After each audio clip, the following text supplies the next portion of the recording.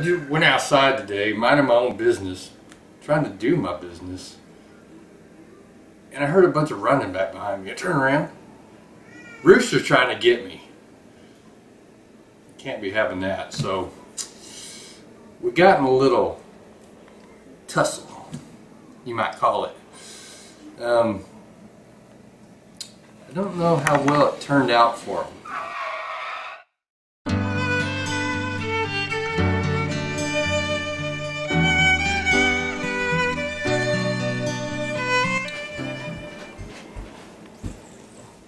Is he gonna be alright? I don't know, buddy. We'll see. We'll give him a little salt bath or something like that. I think he might pull through. So usually when I accidentally kill a rooster, or a chicken or a guinea or whatever it happens to be that day, we make chicken and dumplings. So my mom died about a year and a few months ago, and you know, this was one of the best. No, it wasn't one of the. It was the best meal that she ever made, and it was so good. So that's what I'm going to teach you guys how to make today, and just so I can be inclusive, guys and gals. But this is to you, Mom. So first you need to cook the chicken down. I mean, this guy was probably, how old was he? Like a year and a half. It's been a year? Or did we get him this year? Oh, we got him this year, yeah. So 8 months? He's about 8 months old, so I think that's technically considered a boiler. So boiler means that you need to boil them for them to be edible. They're not. A fryer means that you can fry them up and eat them like fried chicken, and he won't be too tough. But this guy was definitely a boiler. To cook them down, there's no secret recipe or anything like that, but this is what I use. Like, everything that gets cooked in this house has to have onion in it.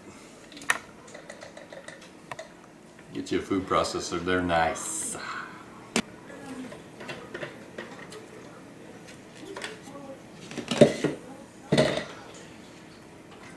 Number 2 ingredient that every recipe in this house has to have in it, it's garlic. We don't have any fresh garlic, so I'm just using this stuff out of the little container. But I assure you, it's rough ready. Whew.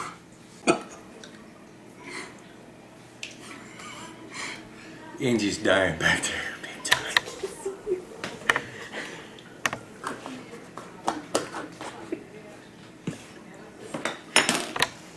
Get you some pepper. Be generous with this. You ain't gonna mess up anything with your pepper. It gives a good taste. And then you get your salt. Don't add a whole bunch in there. Most of the recipes I do, you wait until the end where you have your sauce, and then if you feel like it needs more salt, you add it to taste. You add a little bit more, stir it up, taste it until it tastes good to you. But adding salt helps it cook down.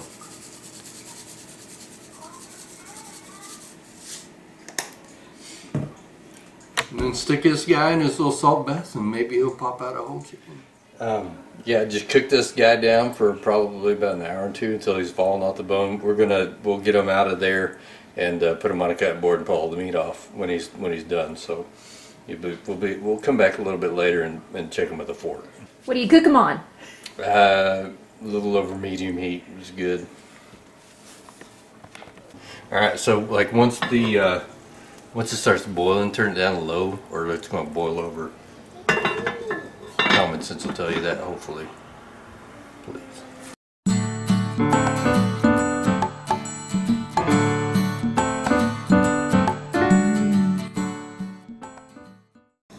Alright, the stuff's pretty tender, so let's pull it out and see what we got.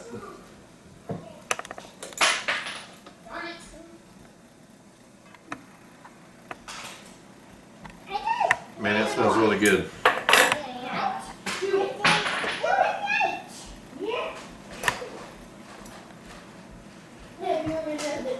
Yeah, yeah, it's done.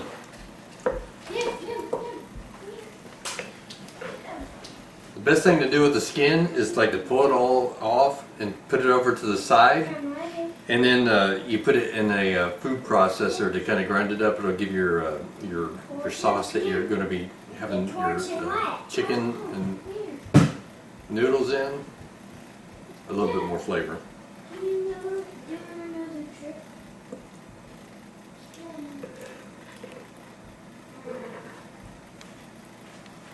Just don't let your wife know that that's what you're doing with it. Right, I got all the meat pulled off. So you take anything that looks kind of questionable, that people don't want to like actually see and like that they're eating, put it in the food processor. It'll clean it right on up.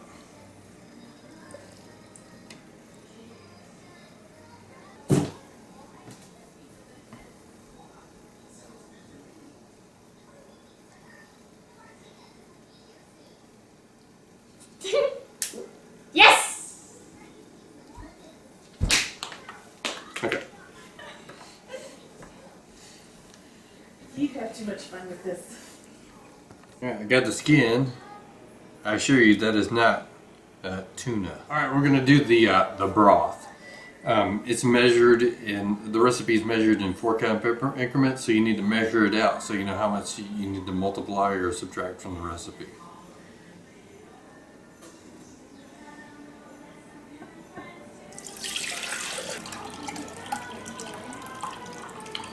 Also, when you're doing like a fresh chicken like this, make sure that like no bones fall off in it, because like especially if you got little kids and stuff, it's not good to have bones in there. We got just short of 8 cups, so I'm going to go ahead and do the recipe for 8 cups. But what I'll post down in the comments below or in the description will be for the 4-cup recipe, and you will be able to do the math.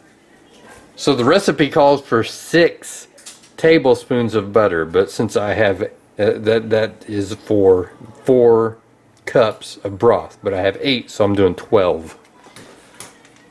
Turn the burner on and melt down the butter. Okay. Alright, so now that it's melted, you want to turn up the heat a little bit, and what you do is basically you're making gravy. You add the flour in very slowly and make sure that you get it all mixed into your fat or shortening, which is what we're using as butter. Slowly mix that stuff in. Make sure you don't have any lumps. See, it's starting to foam like that. This is what you're wanting it to do. Alright, now that it's nice and foamy, we got it all mixed in good. Slowly start mixing the broth back in, just like we did the flour. If you pour it in too fast, it separates, and it's really hard to get it mixed all in. But if you pour it in slowly, you'll be able to get it all mixed in, and you'll get some really good gravy on there. It's thickening up. Looks like mashed taters. 3/4 cup milk. I'm adding a 1.5 cups because it's double, of course. And I'm also not using milk. I'm using 1/2 because 1/2 just tastes so dang good. Teaspoon of parsley flakes. I'm using Italian, but I'm going a little generous on it because it tastes good.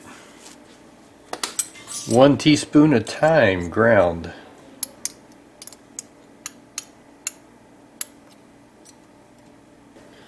Add the chicken back in there. Just don't think about what that is. It just tastes really good. Neil's rule of meat. The nastier it looks, the better it tastes.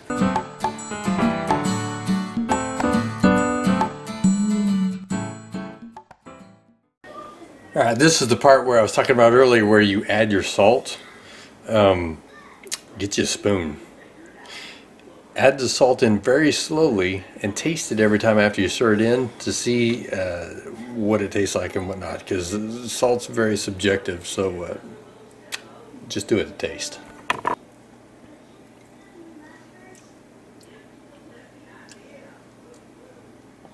I don't think that needs any salt. Alright, the normal meat is back in there, and that just cooks for a little bit. We're going to work on the dumplings now. Alright, so we're making chicken and dumplings. Like, when you think of chicken and dumplings, what do you think of? Do you think of like big, fat, yummy bread? Or do you think like what you get at most restaurants, like little slimy, greasy noodles? We're making dumplings, not the greasy noodles. So here we go. I'm not doubling this part because it's just they expand so much, so we're just gonna make a single. I just wanted the gravy to turn out right.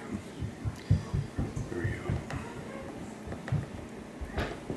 Let's, wait a minute. 4 cups of flour. Half cup of onions, 5 teaspoons baking powder, 1.5 teaspoon of salt, teaspoon of parsley, heaping, dry ingredients, mix them up, beaten egg,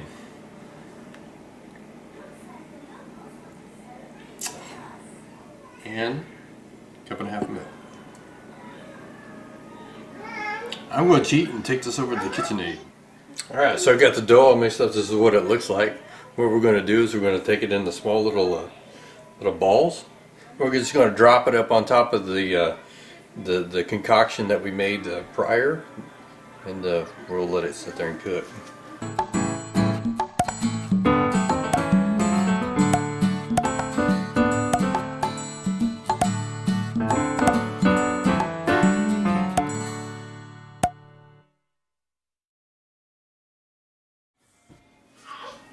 We're going to cover that up and cook it for about 20 minutes. I think they're about ready. Oh yeah, that is dumplings. Oh my gosh. Oh my gosh.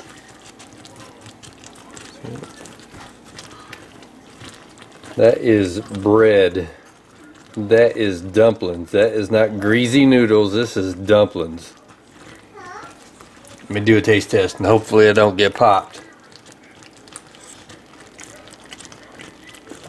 Yeah, that's good. Alright, we're about to dig into this and we're going to enjoy it. I hope you do too. And I hope you like and subscribe to our channel. And until next time, say a prayer for my family and we'll say a prayer for yours. No. Please, will you do it? Please. It'll be really funny. Alright, fine, go away. I'll go get some meat. Why not do it? Okay. Alright, so when I say it didn't turn out too well for him, that's when you climb up and look at it and say, is he gonna be alright? But you gotta have like the nib look. Like, is he gonna be alright? You do that? Is he gonna be okay? Is he gonna be alright? But Yeah, the chicken's yeah, gonna be over yeah. here. Okay. Okay. Look it down. Go stand over there.